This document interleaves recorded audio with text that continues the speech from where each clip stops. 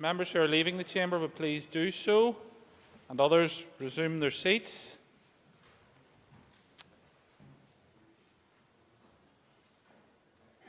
Okay, the next item of business is a motion to approve a statutory rule. I will ask the clerk to read the motion. That the direct payments to farmers crop diversification derogation regulations Northern Ireland 2020 be approved. Thank you. I call the Minister of Agriculture, Environment and Rural Affairs to move the motion. Thank you, Mr. Speaker. Moved. Thank you. The Business Committee has agreed there should be no time limit on this debate, and I call the Minister to open the debate on the motion. Mr. Edwin Poots.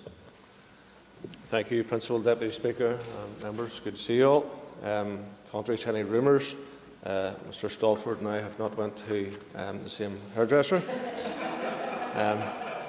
It's the old do-it-yourself job, and I see Mr. Dunn is now practising doing a bit of cleaning up work. So MLAs do have other uses and can do other jobs. That's good to see. But anyway, direct payment to farmers crop diversification derogation regulations Northern Ireland 2020. Implement the derogation from the crop diversification requirements for the 2020 scheme year, which I announced on the 26th of March 2020. This is possible under Article 69 of the Regulation 1307/2013, which provides for power to derogate from requirements in an emergency. The resulting regulations are subject to confirmatory procedure as provided for in the operability amendments made to the EU law. The regulations were made on the 30th of April 2020 and came into operation on the 1st of May 2020. The confirmatory procedure allows the regulations to come into operation quickly. This is important given the applications for the 2020 direct payments have to be made by the 15th of May and farmers need certainty over their requirements. In brief, crop diversification requires farmers with between 10 and 30 hectares of arable land to grow 2 crops and those above 30 acres of arable land to grow 3 crops. There are some exceptions and specific requirements that crops must cover certain percentages of the arable land. In 2019, 316 farmers had a 2-crop requirement and 333 farmers had a 3-crop requirement. I should point out that the derogation applies automatically to all farmers and individuals will not have to make a specific case.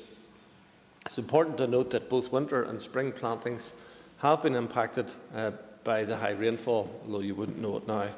But if you go back to February, that certainly was the case. And as the House will be aware, Northern Ireland had a particularly wet winter, with rainfall over the December to February period being 399.8 millimetres, 127% of the 1981/2020 average. Indeed, February of this year saw the highest rainfall for that month since records began, 222.7 millimetres, 267% of the 1981-2020 average. So this left farmers facing waterlogged and impassable fields in March when planting decisions were being made. I therefore came to the view that farmers were not able to comply with the crop diversification requirements in 2020, or could only do so with great difficulty, and announced the derogation, which these regulations seek to implement. England, Wales and Scotland are implementing similar derogations for the same reason. In relation to ROI, the EU has not put in place a derogation from the crop diversification requirements for 2020, but DAFM have announced that they will consider force majeure where farmers are unable to comply with the crop diversification requirements due to the weather. I appreciate that since the derogation was announced, there has been a prolonged period of dry weather, but this does not alter the situation that farmers faced in March when planting decisions were being made. The decision applies to 2020 only. It's not a long-term policy announcement. And to sum up, it is my view that the regulations should be approved in order to provide for an automatic derogation from the crop diversification requirements for the 2020 scheme year. I commend the motion to the House. Thank you very much. I call the Chair of the Agriculture, Environment and Rural Affairs Committee, Mr Declan McAleer. Thank you, Sean Corrigan, and thank the Minister for reading out the motion. As Chairperson of the ERA Committee, I take this opportunity to represent the views of the committee here today. The crop diversification rules were introduced in 2015 as part of the greening requirements under the EU Common Agriculture Policy, which meant that farmers who adopted or maintained farming practices that helped to meet environment and climate goals were rewarded with a green direct payment. The rules place an obligation on the farmer to plant 2 or 3 different types of crops, depending on the size of the land.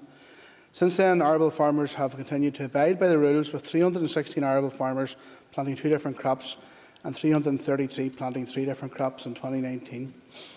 Over a recent spell of adverse weather in the winter months, it made it difficult for farmers to comply with the crop diversification requirements. And February saw sustained periods of rainfall, with it being recorded as the wettest month of the year on record. Arable farmers had expressed concern that they would not be able to plant the usual range of crops required under the regulations in order to meet the obligations of the greening payment. This led to industry representatives requesting that the Department give consideration to this unique set of circumstances that arable farmers found themselves in, and asked if a derogation from the crop diversification requirements could be made. The Department brought forward an SL1 for consideration by the ERA Committee on the 6th of May, and whilst broadly content with the merits of the ASR, the committee questioned whether the derogation would be applied automatically or if the farmers had to apply themselves. We heard they would apply automatically. The committee also inquired about whether a similar derogation had been introduced in the south of Ireland. The Department advised that arable farmers were being asked to submit an application for force majeure. Finally, given the crop diversification regulations are part of the overall greening requirements, the committee were keen to know if there would be any adverse impact on the environment due to the derogation being applied, and the Department advised there be no detrimental impact on the environment due to the short duration of the derogation. The committee considered the ASR at its meeting on the 14th of May and agreed that it be confirmed by the Assembly. I just want to make a couple of comments in relation to that's in my role as a committee chairperson, but in relation to my spokesperson's role within Sinn Féin. I just want to make the point that DERA has proven itself as a department that can be flexible in responding to the needs of our rural community, and this is true of the crop diversification regulation before us today, which, based on last year's figures, will have a beneficial impact for upwards 600 to 700 farmers out of the 23,000 farm businesses we have here in the north.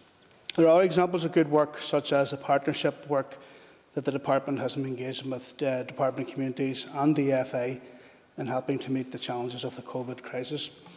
So, in supporting the motion today, on behalf of the party, we do want to also say that there are other instances I fear that the department has not shown the same flexibility in responding to local needs. And I'll give a number of examples. For example, the department was strident in their decision to axe the ANC payment to farmers in the LFA areas, but so far has failed to implement the motion passed in this House in March calling for the restoration of the AN scheme. The department was also swift to halt the transition towards a flat rate of single farm payment entitlements, again disadvantaging the ANC areas, but so far has not provided support to farmers, for example in the Sperrins, whose farms, buildings and livelihoods were destroyed by a huge landslide in August 2017. And similarly, the department did not take on board the ERA Committee's wish for a sunset clause in the Agriculture Bill and demonstrated no flexibility to the 15th of May deadline for the return of single application forms. And in failing to do so, I had not taken into account the pressure this has caused for elderly farmers and farm agents in areas with no broadband and in the middle of a COVID pandemic.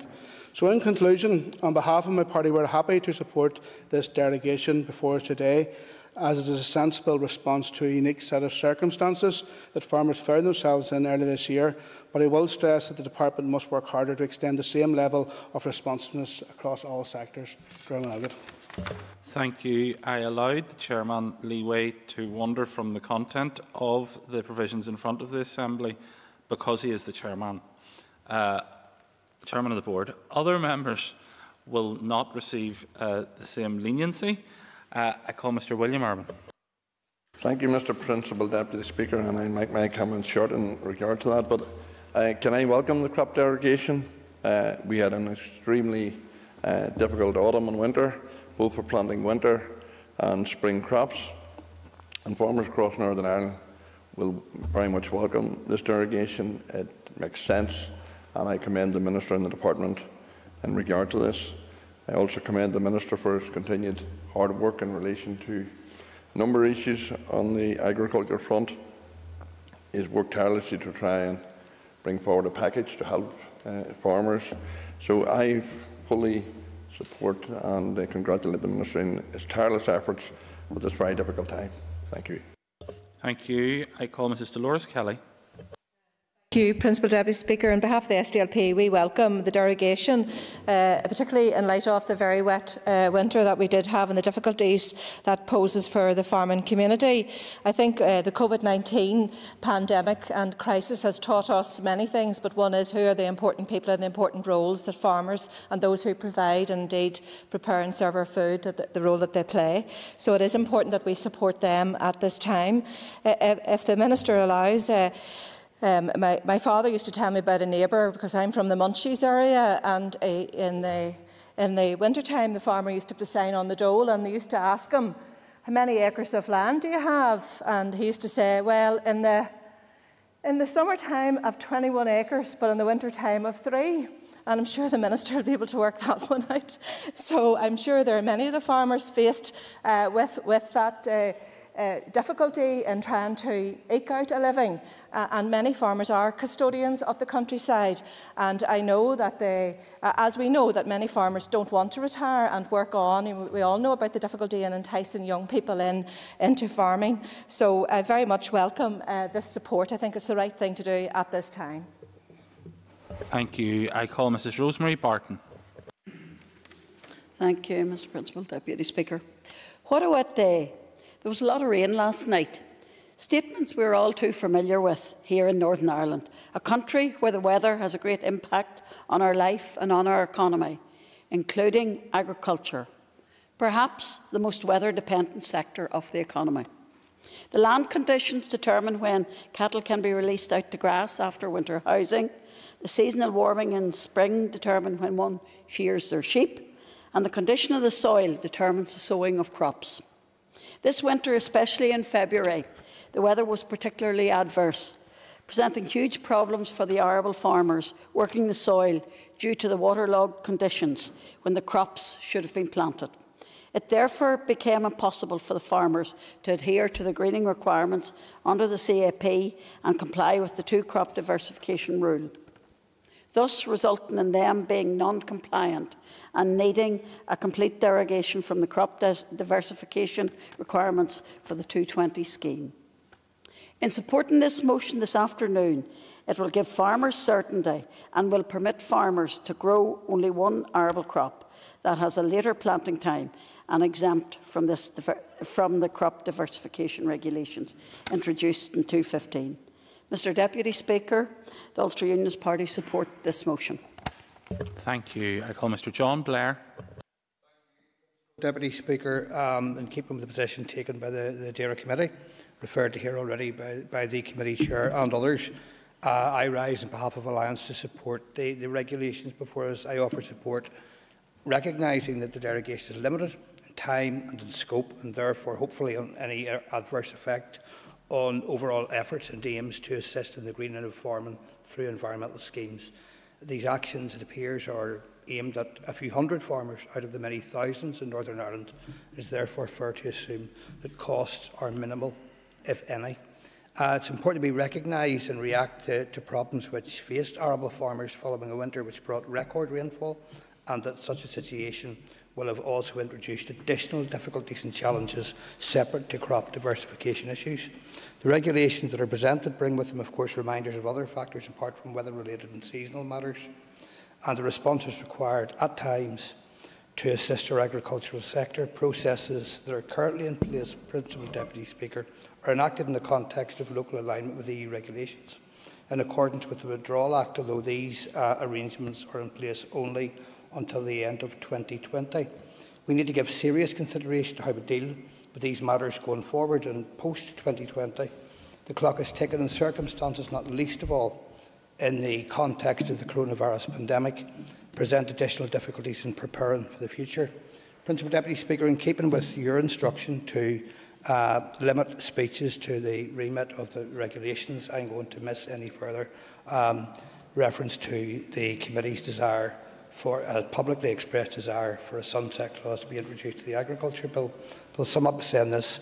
I see what is before us as a very relevant example of local issues requiring local solutions.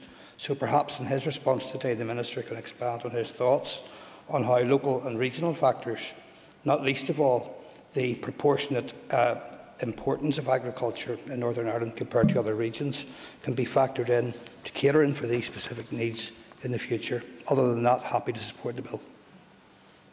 Mr. Paul Givan.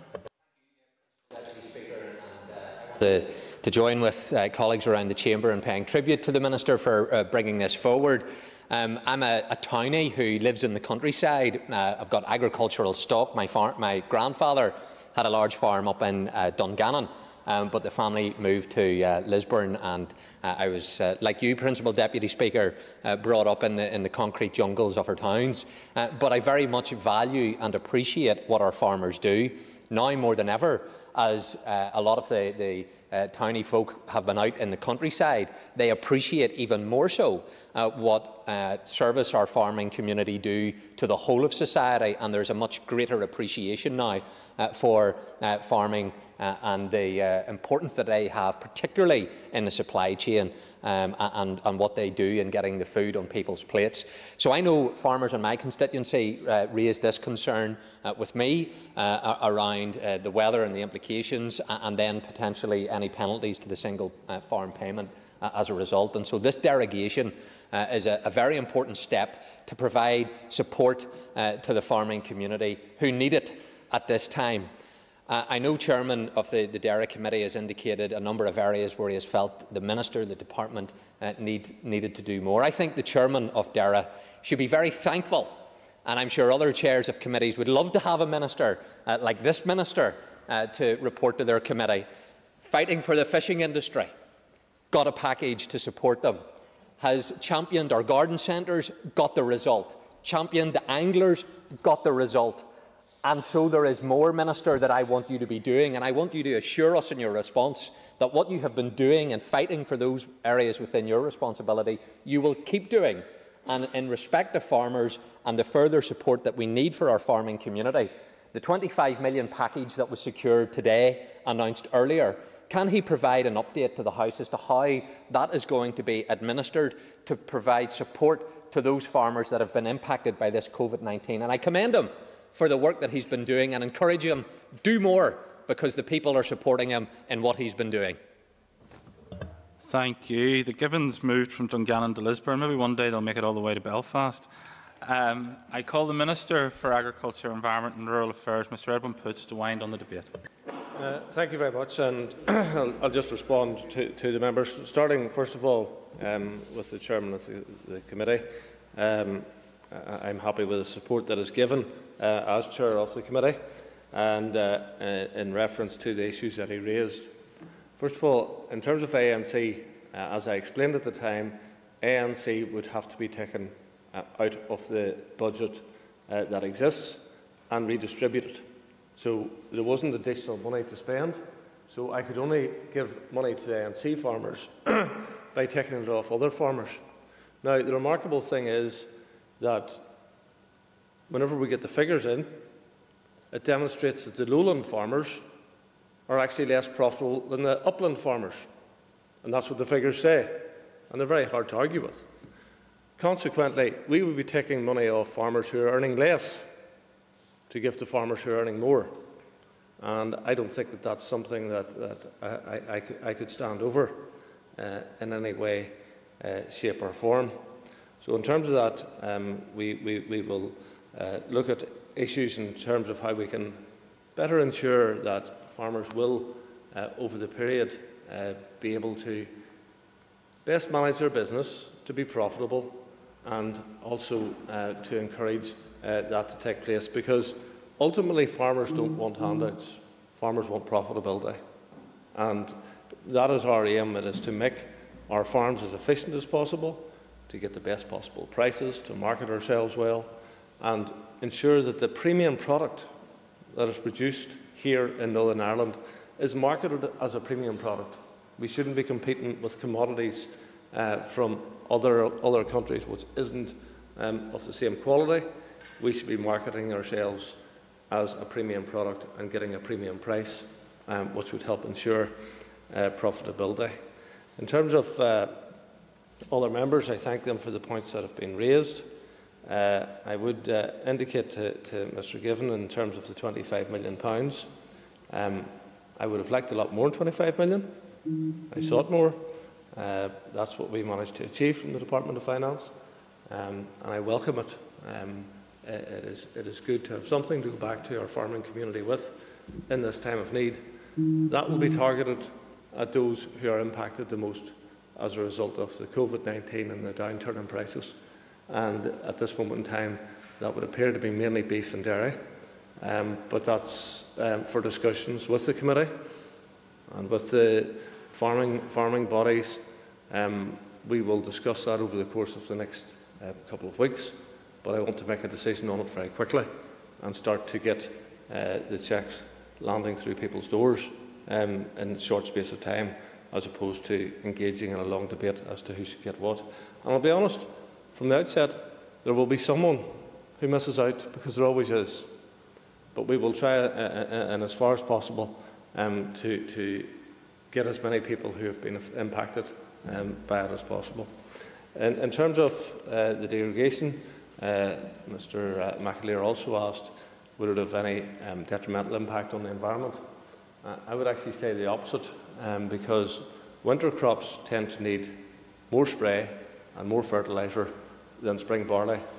And it is because the winter crops haven't been planted, and there's probably an abundance of spring barley going in this year. Spring barley tends to take less fertiliser and less spray to grow a decent crop of spring barley, and consequently it will probably have less environmental impact. I'm not convinced by this greening that was introduced by the European Union in the first place, and I think in particular when it comes to spring barley and perhaps spring wheat, those are crops which can be grown with very modest amounts of inputs, and consequently it'll probably be better for the environment this year in the way that it's done, and I trust that will help to reassure members. The numbers of farmers are relatively small. I welcome the opportunity to bring this forward, and it will have a beneficial impact for those small number of farmers, and I thank the members for their support today. Thank you, Minister. The question is that the direct payments to farmers, crop diversification derogation regulations Northern Ireland 2020 be approved. As many as are of that opinion say aye. Aye. Contrary, if any? I think the ayes have it. The ayes have it. The next item on the order paper is a legislative consent motion for the Private International Law Implementation of Agreements Bill. And if members take their ease for just a few moments,